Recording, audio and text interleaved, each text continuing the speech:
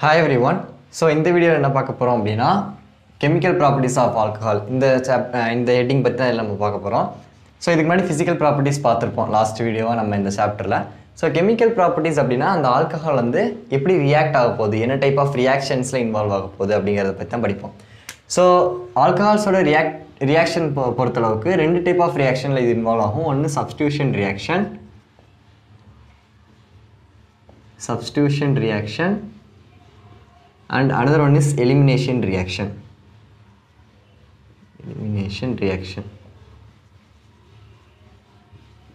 Okay va?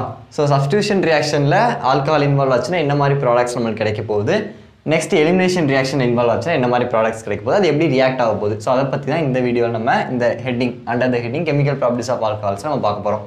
So இதுல பொறுத்தளவுக்கு substitution elimination ரெண்டுலயுமே mechanisms உங்களுக்கு bookல இருக்கு. But as of reduced syllabus உங்களுக்கு மெக்கானிசம் இல்லை. ஸோ அதை நான் ரொம்ப ஸ்ட்ரெஸ் பண்ணி டீச் பண்ண அவசியம் இல்லை. ஸோ நான் எப்படி ப்ராடக்ட் ஃபார்ம் ஆகுது அப்படிங்கிறத மட்டும் நான் சொல்லிடுறேன். சம்டைம்ஸ் ஒன் வேர்டில் எதுலையும் கேட்டாங்க அப்படின்னா உங்களுக்கு எழுதுறதுக்கு ஈஸியாக இருக்கும். That's it. ஓகேவா? ஸோ ஃபஸ்ட்டு சப்ஸ்டியூஷன் ரியாக்ஷன் பற்றி பார்க்கலாம். ஓகேவா? ஸோ ஃபஸ்ட்டு சப்ஸ்டியூஷன் ரியாக்ஷன் அப்படின்னா என்ன? சப்ஸ்டியூஷன் ஆனது ஏதோ ஒரு இதுக்கு பதிலாக இன்னொரு வந்து ரீப்ளேஸ் ஆகுதுன்னு அர்த்தம். ஃபார் எக்ஸாம்பிள் கேம் எடுத்துக்கலாம். ஒரு பிளேயருக்கு பதிலாக இன்னொரு பிளேயர் ரீப்ளேஸ் ஆவாங்க, அதுதான் சப்ஸ்டியூட் அப்படின்னு சொல்லுவோம். ஸோ அதே மாதிரி இப்போ ஃபார் எக்ஸாம்பிள் ஒரு ரியாக்ஷனில் இது ஒரு காம்பவுண்ட்னு வச்சுக்கோங்க, ஏபி சேர்ந்து ஒரு காம்பவுண்ட் இருக்குது. இது வந்து சியோட ரியாக்ட் ஆகுதுன்னு வச்சுக்கோங்க. ஒரு நான் எக்ஸாம்பிளுக்கு சொல்கிறேன். இது வந்து ஒரு காம்பவுண்ட் ஏபின்னு ஒரு காம்பவுண்ட் இருக்குது. இது சியோட ரியாக்ட் ஆகுது. ஓகேவா? இப்போ இந்த பிக்கு பதிலாக இந்த பி வெளியே போயிட்டு அந்த பியோட இடத்துல சி வந்து உட்காந்துச்சுன்னு வச்சுக்கோங்களேன். அப்போ எப்படி வரும்? பி வெளியே போகுது, அதுக்கு பதிலாக சி வருது. அப்போ ஏசி ப்ளஸ் பின்னு வருமா? இதுதான் சப்ஸ்டியூஷன் ரியாக்ஷன். பிக்கு பதிலாக சி சப்ஸ்டியூட்டாக வந்திருக்கு. அதாவது ஒரு எலிமெண்ட் வெளியே போயிட்டு அதுக்கு பதிலாக இன்னொரு குரூப்போ இன்னொரு ஆட்டமோ இன்னொரு எலிமெண்ட்டோ வந்து என்ன செய்யுது? சப்ஸ்டியூட் ஆகுது இந்த இடத்துல. ஸோ இதுக்கு பேர் தான் சப்ஸ்டியூஷன் ரியாக்ஷன். ஸ்பெசிஃபிக்காக இந்த ஆல்கஹால் வந்து என்ன type of substitution reaction involve ஆகும் அப்படின்னா நியூக்ளியோஃபிலிக் சப்ஸ்டியூஷன்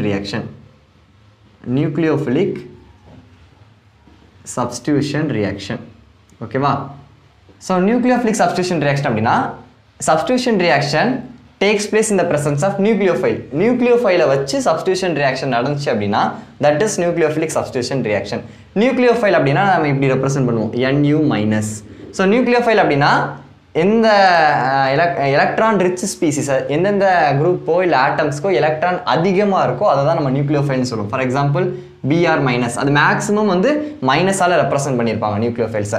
பட் மைனஸ் இல்லாமலே நியூக்ளியோஃபைல்ஸ் இருக்குது electron rich species. But most of the cases உங்களுக்கு வந்து மைனஸ், அந்த ஆட்டம்க்கு மேலே மைனஸ் சார்ஜ் இருந்துச்சுன்னா அது நியூக்ளியோஃபைல தான் மேக்ஸிமம் இருக்கும்.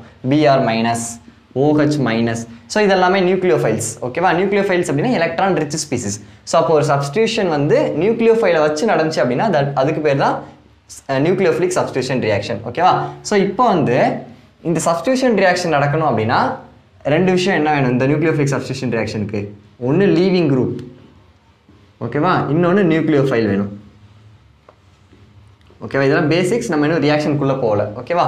ஸோ லீவிங் குரூப் அப்படின்னா இப்போ நம்ம பார்த்தோம் ஒரு ரியாக்ஷனில் A, B + C gives, இந்த B வெளியே போகுது, இந்த C வந்து இந்த சைடில் என்ன செஞ்சது? உட்காந்துருது அப்படின்னு பார்த்தோம். ஸோ அப்போ இந்த எந்த குரூப் வெளியே போகுதோ, எது வந்து அந்த எலிமெண்ட் அந்த காம்பவுண்ட் வந்து வெளியே போகுதோ அதுக்கு பேர் லீவிங் குரூப். லீவிங்னானது ஒரு இடத்த விட்டு லீவ் ஆகி போகிறது. ஸோ அப்போ இந்த ஏபிங்கிறதுல இந்த B வெளியே போகுது. ஸோ -B, அந்த B தான் நம்மளுக்கு என்னன்னு பார்த்தீங்கன்னா லீவிங் குரூப்.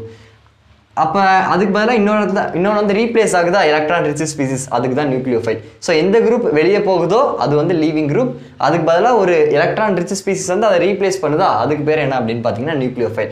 ஸோ இதெல்லாமே நான் பேசிக்ஸாக சொன்னேன். இப்போ ரியாக்ஷனில் போனால் உங்களுக்கு இன்னும் நல்லா புரியும். ஓகேவா? ஸோ இப்போ வந்து பார்த்தீங்கன்னா இந்த சப்ஸ்டியூஷன் ரியாக்ஷன்லேயே நியூக்ளியோஃபிலிக் சப்ஸ்டியூஷன்லேயே SN1 அப்படின்னு ஒன்று இருக்குது, SN2 இருக்குது. ஸோ டெர்ஷரி ஆல்கஹால்ஸ் எல்லாமே SN1 மெக்கானிசத்தில் ஃபாலோ பண்ணும். ஒன் வேர்ட்ஸாக கேட்டாங்கன்னா டெர்ஷரி ஆல்கஹால்ஸாக இருந்துச்சுன்னா அது SN1 மெக்கானிசம் ஃபாலோ பண்ணும். பிரைமரி ஆல்கஹால்ஸாக இருந்துச்சுன்னா அது SN2 மெக்கானிசம் ஃபாலோ பண்ணும். ஓகேவா? SN2 வந்து அது பேஸ்ட் ஆன் த நியூக்ளியோஃபைலை பொறுத்து அது SN1 SN2 ஆக்ட் ஆகும். அது நம்மளுக்கு புக்கில் கொடுக்கல. ஸோ இப்போ வந்து நம்ம இதில் ஒரு எக்ஸாம்பிள் பார்க்கலாம். ஃபார் எக்ஸாம்பிள் ஒரு ஆல்கஹால் எடுத்துக்கலாம். என்ன ஆல்கஹால் அப்படின்னா எத்தனால் எடுத்துக்கலாம். CH3 CH2 OH. ஓகேவா? இதுதான் எத்தனால். எத்தனால்னா 2 கார்பன் இருக்கணும். ஸோ 2 கார்பன் இருக்குது, OH இருக்குது. So ethanol. ஓகேவா? ஸோ இந்த ஆல்கஹால் வந்து என்ன செய்யணும்? ஒரு குரூப் வெளியே போயிட்டு இன்னொரு குரூப் வந்து அதை ரீப்ளேஸ் பண்ணும். அதுதான் நம்ம என்ன சொன்னோம், சப்ஸ்டியூஷன் ரியாக்ஷன் சொன்னோம். ஸோ சப்ஸ்டியூஷன் ரியாக்ஷனுக்கு ஒரு லீவிங் குரூப் வேணும். லீவிங் குரூப்னா அந்த குரூப் வெளியே போகிற குரூப் தான் லீவிங் குரூப். ஸோ இந்த ஆல்கஹாலில் பார்த்தீங்க அப்படின்னா இந்த OH குரூப் இருக்குல்ல, ஸோ இந்த OH குரூப் வந்து ஸ்ட்ராங் பேசிக் லீவிங் குரூப். ஸோ இது வந்து ஈஸியாக வந்து நம்ம என்ன செய்ய முடியாது அப்படின்னா இந்த OH பிடிச்சி வெளியே தள்ள முடியாது, லீவ் பண்ண வைக்க முடியாது. ஸோ அப்போ இந்த OH என்னவா செய்வோம் அப்படின்னா இந்த OH நம்ம வந்து இது கூட H+ ஆட் பண்ணி O+H2 அதாவது OH2+ மாற்றுவோம்.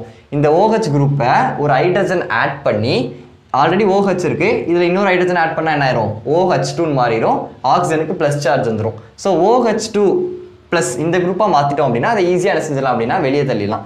ஸோ இந்த OH அப்படிங்கிறது it's not a good leaving group. இது வந்து ஈஸியாக நம்ம லீவ் பண்ண வைக்க முடியாது.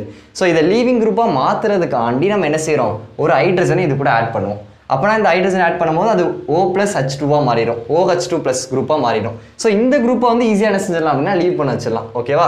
ஸோ அப்போ ஃபஸ்ட்டு ஸ்டெப் என்ன நடக்கும் அப்படின்னு பார்த்தீங்கன்னா இந்த ப்ரெசன்ஸ் ஆஃப் HBr. ஓகேவா? இந்த ப்ரெசன்ஸ் ஆஃப் HBr. ஓகேவா? ஸோ இந்த ஆக்சிஜனில் பார்த்தீங்க அப்படின்னா it have 2 lone pair of electrons இருக்கும். ஸோ இந்த ஆக்சிஜனில் இருக்க லோன் பேர் ஆஃப் எலக்ட்ரான் போய் இந்த ஹைட்ரஜன் அப்ரோச் பண்ணோம். ஸோ இங்கே இருக்க இந்த பாண்டை தூக்கிட்டு இந்த புரோமின் எடுத்துகிட்டு போயிடும். ஓகேவா? ஸோ இப்போ என்ன ஆக போகுது அப்படின்னு பார்த்தீங்கன்னா லோன் பேர் ஆஃப் எலக்ட்ரான்ஸ் போய் ஒரு எலிமெண்ட் அப்ரோச் பண்ணிச்சு அப்படின்னா இது ரெண்டுக்கும் இடையில பாண்ட் வந்துடும். ஓகேவா? நான் நோட் பண்ணுங்கள், எலக்ட்ரான்ஸ் போய் ஒரு எலிமெண்ட் அப்ரோச் பண்ணிச்சுன்னா இது ரெண்டுக்கும் நடுவில் பாண்ட் வந்துடும். அதே இது இந்த பாண்டை எடுத்துகிட்டு ஒரு எலக்ட்ரான் போகுது அப்படின்னா நெகட்டிவ் சார்ஜாக வெளியே போகும். ஸோ இந்த Br வந்து இந்த பாண்ட் எடுத்துகிட்டு போகுது அப்படின்னா Br- தான் வெளியே போகும். So -Br-. இந்த Hக்கும் Brக்கு நடுவில் ஒரு பாண்ட் இருக்குது. ஸோ இந்த பாண்டை Br எடுத்துகிட்டு போகுது அப்படின்னா இந்த எலக்ட்ரானையும் சேர்த்து இந்த Br எடுத்துகிட்டு போகுதுன்னு அர்த்தம். ஸோ டோட்டல் எலக்ட்ரான்ஸும் Br எடுத்துகிட்டு போகிறனால இந்த Brக்கு நெகட்டிவ் சார்ஜ் நம்ம போடுவோம். ஸோ அதான் -Br- போட்டிருக்கேன். ஓகேவா? ஸோ இந்த H யார் எடுத்துக்கிட்டா இந்த O எடுத்துக்கிடுச்சு. ஸோ அப்போ எப்படி வரும் பார்த்தீங்கன்னா CH3 CH2 OH ஆல்ரெடி இருக்குது நம்மக்கிட்ட. இப்போ இன்னொரு இந்த O போய் இந்த ஹைட்ரஜனையும் சேர்த்து எடுத்துக்கிட்டு வந்துடுச்சு. ஸோ அப்போ OH2ன்னு மாறிடும். ஆல்ரெடி ஒரு ஹைட்ரஜன் இருக்குது, இந்த ஹைட்ரஜனும் இது கூட சேர்ந்தனால OH2. ஆக்சிஜன் அதுக்கிட்ட இருக்க எலக்ட்ரானை ஹைட்ரஜன் கிட்ட கொடுத்துருச்சு. ஸோ ஹைட்ரஜன்கிட்ட கொடுத்தனால இட் பிகம்ஸ் ப்ளஸ். ஓகேவா? எலக்ட்ரான்ஸ் கொடுத்தா ப்ளஸ், எலக்ட்ரான்ஸ் எடுத்தா மைனஸ். ஸோ இங்கே எலக்ட்ரான்ஸை கொடுத்துருக்கு, ஸோ அதனால் ஆக்சிஜனுக்கு ப்ளஸ். இங்கே புரோமின் வந்து எலக்ட்ரான்ஸை எடுத்துகிட்டு போயிருக்கு, ஸோ அதனால் மைனஸ். ஓகேவா? ஸோ இப்போ இப்படி ஒரு இது ஃபார்ம் ஆகும். இதுக்கப்புறம் இந்த Br- இருக்குல்ல, இந்த Br- தான் நியூக்ளியோஃபைல். நல்லா பாருங்கள், இதுதான் நியூக்ளியோஃபைல். ஏன்னா Brக்கு மேலே மைனஸ் போட்டிருக்கேன். ஸோ இது நியூக்ளியோஃபைல். நான் என்ன சொன்னேன், சப்ஸ்டியூஷன் ரியாக்ஷன், நியூக்ளியோஃபிலிக் சப்ஸ்டியூஷன் ரியாக்ஷனா ஒரு லீவிங் குரூப் இருக்கணும், ஒரு நியூக்ளியோஃபைல். ஸோ நியூக்ளியோஃபைல் வந்து Br-. லீவிங் குரூப் என்ன அப்படின்னா இந்த OH2+ இருக்கா, இந்த குரூப் தான் லீவிங் குரூப். இந்த OH அப்படிங்கிறத ஈஸியாக நம்ம லீவிங் குரூப்பாக என்ன செய்ய முடியாது, ஈஸியாக அதை வெளியே எடுக்க முடியாது. ஸோ அதனால நான் இதை வந்து OH2+ ஃபஸ்ட்டு மாற்றிருக்கேன். இப்போ நான் இதை என்ன செஞ்சிடலாம், ஈஸியாக வெளியே எடுத்துடலாம். ஸோ அப்போ இது வெளியே போயிடும். ஸோ என்ன மாதிரி உங்களுக்கு இருக்குன்னு பார்த்தீங்கன்னா இங்கே ஒரு க்ளீவேஜ் இருந்துச்சுன்னா இந்த குரூப் அப்படி என்ன செஞ்சிடும், வெளியே போயிடும். இந்த பாண்ட் எடுத்துகிட்டு இது வெளியே போயிடும். ஸோ அப்போ OH2ங்கிறது வாட்டர். ஸோ வாட்டர் மாலிக்யூல் வெளியே போயிடும். So -H2O. அப்போ மீதி என்ன இருக்குது, CH3 CH2 மட்டும் இருக்கும். ஸோ அந்த இடத்துல என்ன செஞ்சிடும் அப்படின்னா இந்த புரோமின் போய் இந்த கார்பன் அட்டாக் பண்ணிடும். So will get product like CH3 CH2 Br. CH3 CH2 Br ஒரு ப்ராடக்டாக கிடச்சிரும். ப்ளஸ் இந்த வாட்டர், அதாவது இந்த H2O இருக்குல்ல, அது ஒரு ப்ராடக்டாக கிடச்சிரும். ஓகேவா? ஸோ சப்ஸ்டியூஷன் ரியாக்ஷன் ரொம்ப ஈஸி. OH குரூப் இருக்குது. நான் ஆக்சுவலாக இங்கே நம்ம படிக்கும் போது எப்படி படிப்போம் அப்படின்னா இந்த OHக்கு வர இந்த Br வருது அப்படின்னு தான் படிப்போம். பட் ஆக்சுவலாக இதில் என்ன நடக்குது அப்படின்னா இந்த OH வந்து ஸ்ட்ராங் லீவிங் குரூப் கிடையாது. அதாவது ஈஸியாக லீவ் பண்ண வைக்க முடியாது. ஸோ அதனால இந்த OH ஃபஸ்ட் என்ன செய்யணும், OH2+ மாற்றணும். ஸோ OH2+ வந்து it's a good leaving group. அதனால அதை ஈஸியாக வெளியே எடுத்துட்டு அந்த இடத்துல யார் போய் சப்ஸ்டியூட் ஆகிறா, இந்த OH2+க்கு பதிலாக இந்த Br- போய் சப்ஸ்டியூட் ஆகுது. So it is a substitution reaction. Nucleophile, Br- is a nucleophile. So since it takes place through nucleophile, so it is known as nucleophilic substitution reaction. ஓகேவா? ஸோ இவ்வளோதான். இது வந்து என்ன மெக்கானிசம்னா SN2 மெக்கானிசம்னு புக்கில் கொடுத்துருப்பாங்க. ஸோ SN1க்கு ஒரு டெர்ஷரி ஆல்கஹால் வச்சு கொடுத்துருப்பாங்க. நம்மளுக்கு மெக்கானிசம் தேவை கிடையாது. So that's all about substitution reaction. So next பார்த்தீங்கன்னா எலிமினேஷன் ரியாக்ஷன் கொடுத்துருப்பாங்க. Next type of reaction is elimination reaction.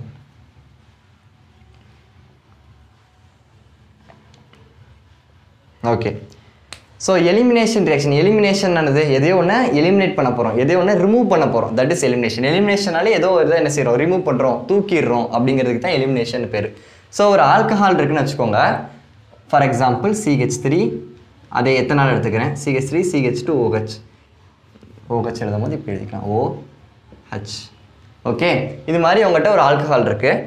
So இந்த elimination ரியாக்ஷனுக்கு we use some reagents. என்னென்ன reagents யூஸ் பண்ணுவோம் அப்படின்னா dehydrating reagent அப்படின்னு சொல்லுவோம். dehydrating reagents such as concentrated sulfuric acid use பண்ணலாம். Next phosphoric acid H3PO4 use பண்ணலாம், இல்லாட்டி அலுமினா. ஓகே இந்த மூணுமே dehydrating agents. ஒன் வேர்டில் கேட்பாங்க what type of reagents are used in elimination reaction னா dehydrating reagents. what are dehydrating reagents? concentrated sulfuric acid, phosphoric acid H3PO4 and alumina at certain temperature conditions நம்ம இதை என்ன செய்வோம் treat பண்ணும்போது இதில் elimination reaction நடக்கும்.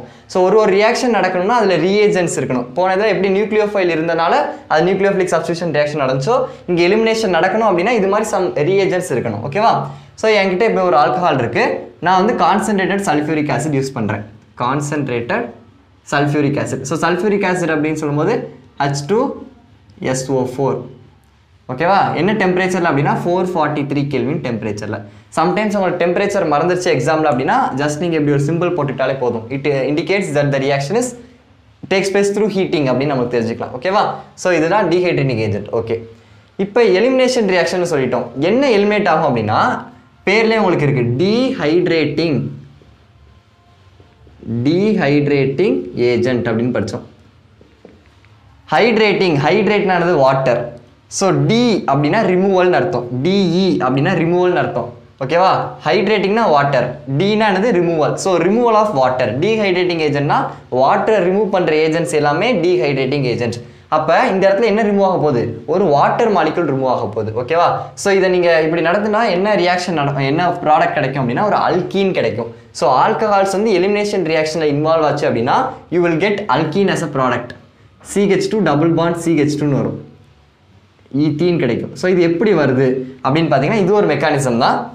நான் ஜஸ்ட் உங்களுக்கு சிம்பிளாக சொல்லிடுறேன், ஏன்னா உங்களுக்கு மெக்கானிசம் கிடையாது. So it undergoes E2 mechanism. So என்ன நடக்கும் அப்படின்னு பார்த்தீங்கன்னா ஃபஸ்ட்டு CH3 CH2O ரெண்டு லோன் பேர் ஆஃப் எலக்ட்ரான்ஸ் இருக்கும் ஆக்சிஜனுக்கு H. இதுதான் எத்தனால். இப்போ H2SO4 எப்படி எழுத போகிறோம் அப்படின்னா HSO4.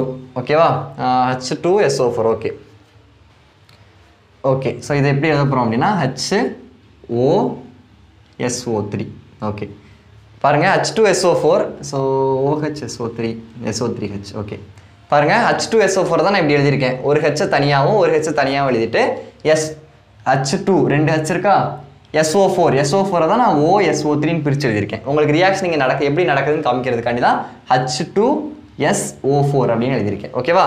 ஸோ நான் என்ன சொன்னேன், போனதிலே ஆக்சிஜன் கிட்ட லோன் பேர் இருக்கும், அது போய் என்ன செய்யும், ஹைட்ரஜன் அப்ரோச் பண்ணும். ஓகேவா? அப்போ ஹைட்ரஜன் அப்ரோச் பண்ணிச்சுன்னா இது ஆட்டோமேட்டிக்காக என்ன செஞ்சிடும், இந்த பாண்டை இது எடுத்துகிட்டு போயிடும். ஸோ ஒரு இது போய் அப்ரோச் பண்ணுதான் ஆட்டோமேட்டிக்காக அது பக்கத்தில் இருக்க பாண்ட் அட்ஜசன் ஆட்டம் எடுத்துகிட்டு போயிடும். அதுதான் நம்மளுக்கு கான்செப்ட். அப்போ இந்த H வந்து இதோட சேர்ந்துடும். ஓகேவா? அப்போ மீதி என்னது, OSO3H வந்து வெளியே போயிடும். OSO3H மைனஸாக என்ன செஞ்சிடும், வெளியே போயிடும். ஓகேவா? ஸோ அப்போ நம்மளுக்கு என்ன ப்ராடக்ட் கிடைக்கும் அப்படின்னு பார்த்தீங்கன்னா CH3 CH2 O. இந்த O வந்து இந்த Hோட சேர்ந்துருச்சு. ஸோ OH2ன்னு வரும். இங்கே ஒரு ஹைட்ரஜன் இருக்குது, இந்த ஹைட்ரஜனோட இந்த ஹைட்ரஜன் சேர்ந்தனால OH2. ஸோ எலக்ட்ரான்ஸ் வந்து என்ன செஞ்சிருக்கு, ஆக்சிஜன் வந்து ஹைட்ரஜன் கிட்ட கொடுத்துருக்கு. ஸோ அப்போ பாசிட்டிவ் சார்ஜ் வரும். ஸோ இதான் ஃபஸ்ட்டு ஸ்டெப் உங்களுக்கு நடக்கிற ரியாக்ஷன். ஸோ இதான் உங்களுக்கு வந்து ஃபஸ்ட்டு ஸ்டெப்பில் நடக்கிற ரியாக்ஷன். இதுக்கப்புறம் என்ன நடக்கும் அப்படின்னா ஒரு சின்ன ஒரு ரீஅரேஞ்ச்மெண்ட் மாதிரி ஞாபகம் வச்சுக்கோங்க. இந்த CH3 நான் எப்படி எழுத போகிறேன் அப்படின்னா CH2Hன்னு எழுதியிருக்கேன். இந்த CH3 நான் எப்படி எழுதியிருக்கேன், CH2Hன்னு எழுதியிருக்கேன். ஓகேவா? நெக்ஸ்ட்டு இங்கே ஒரு CH2 இருக்குது, இங்கே என்ன இருக்குது, OH2 பாசிட்டிவ் இருக்குது. நம்மளுக்கு என்ன தெரியும், OH2 பாசிட்டிவ் வந்து லீவிங் குரூப், வெளியே போகிற குரூப்னு நமக்கு தெரியும், லீவிங் குரூப். ஸோ என்ன நடக்கும் அப்படின்னு பார்த்தீங்கன்னா இதில் வந்து ஒரு H+ அயானை நம்ம ரிமூவ் பண்ண போகிறோம். H+ அயான், ஹைட்ரஜன் ரிமூவ் பண்ணல, hydrogen positive ion H+ அயானை remove பண்ண போகிறோம். அப்படின்னா இங்கே ஹைட்ரஜன் இருக்கா, இந்த ஹைட்ரஜனில் இருக்க இந்த பாண்டு வந்து என்ன செஞ்சிடும், இங்கே ஷிஃப்ட் ஆயிரும். அதாவது இந்த ஹைட்ரஜன் இருக்குது, அதுக்குள்ள எலக்ட்ரான் தான் இந்த பாண்டு, புரியுதா? அந்த ஹைட்ரஜன் வந்து அதோட எலக்ட்ரானை பக்கத்தில் கொடுத்துட்டு போயிடுச்சு. ஸோ ஹைட்ரஜனோட எலக்ட்ரான் தான் இந்த பாண்டில் இருக்க இந்த எலக்ட்ரான் வந்து ஹைட்ரஜனோட எலக்ட்ரான். ஸோ ஹைட்ரஜன் வந்து இந்த எலக்ட்ரானை பக்கத்தில் கொடுத்துட்டு போயிடுச்சு, டொனேட் பண்ணிட்டு போயிடுச்சு. அப்போ ஹைட்ரஜன் இந்த இடத்துல கொடுத்தனால இதுக்கு H+ன்னு வந்துடும். ஸோ அந்த H+-ஐ ரிமூவ் பண்ணுறதுனால இங்கே -H+ன்னு போட்டிருக்கேன். ஓகே, இந்த ஹைட்ரஜன் ஃபஸ்ட்டு வெளியே போயிடுச்சு. அப்போ இது வெளியே போனவுடனே இது வந்து என்ன செஞ்சிடும், இந்த பாண்ட் எடுத்துகிட்டு இதுவும் வெளியே போயிடும். ஹைட்ரஜனும் வெளியே போகுது, இது லீவிங் குரூப், வாட்டரும் வெளியே போகுது. அப்போ மீதி என்ன இருக்கும், CH2 இருக்கும், இங்கேயும் CH2 இருக்கும். ஆல்ரெடி ஒரு சிங்கிள் பாண்ட் இருக்குது, இந்த பாண்டை இந்த ஹைட்ரஜன் என்ன செஞ்சிருச்சு இங்கே கொடுத்துட்டு போயிடுச்சு. ஸோ அப்போ இங்கே ஒரு டபுள் பாண்ட் வந்துடும். So will get ethene as a product. So இது வந்து ஒரு E1 மெக்கானிசம். இதே இது ஒரு டெர்ஷரி ஆல்கஹால் எடுத்து எலிமினேஷன் ரியாக்ஷன் பண்ணீங்க அப்படின்னா உங்களுக்கு வந்து E1 மெக்கானிசத்தில் நடக்கும். ஓகேவா, இதெல்லாம் சின்ன சின்ன one words. So this is about chemical properties of alcohol. எந்த அளவுக்கு புரிஞ்சிருக்கு அப்படிங்கிறத கமெண்ட் பண்ணுங்கள். நெக்ஸ்ட் வீடியோவில் நெக்ஸ்ட் டாபிக் பார்க்கலாம். தேங்க்யூ.